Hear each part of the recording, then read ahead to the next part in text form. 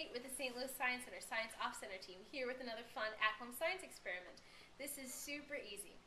I love having fresh fruits and vegetables around the house, and some people wonder whether it's better to keep them in the fridge or outside of the fridge. I was wondering this particularly about bananas. I bought some very green bananas. I have 3 of them. I'm going to put one outside, room temperature, one in the fridge, and one even in the freezer. Let's record our results.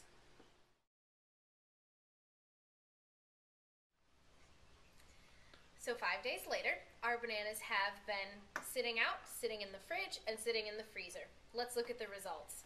Now remember, our bananas, when I bought them, were quite green and unripe.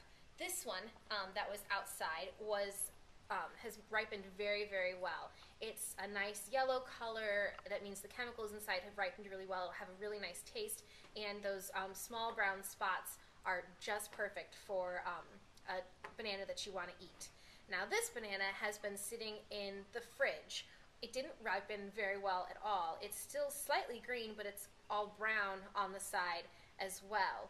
Not very good for eating. The acids inside of it haven't been able to develop the way they should in the cold. Same thing with our banana from the freezer. It's a yellowish greenish, but it's quite brown as well and hasn't been able to ripen, won't taste very good. Try this experiment at home. Maybe you can use some other types of fruit.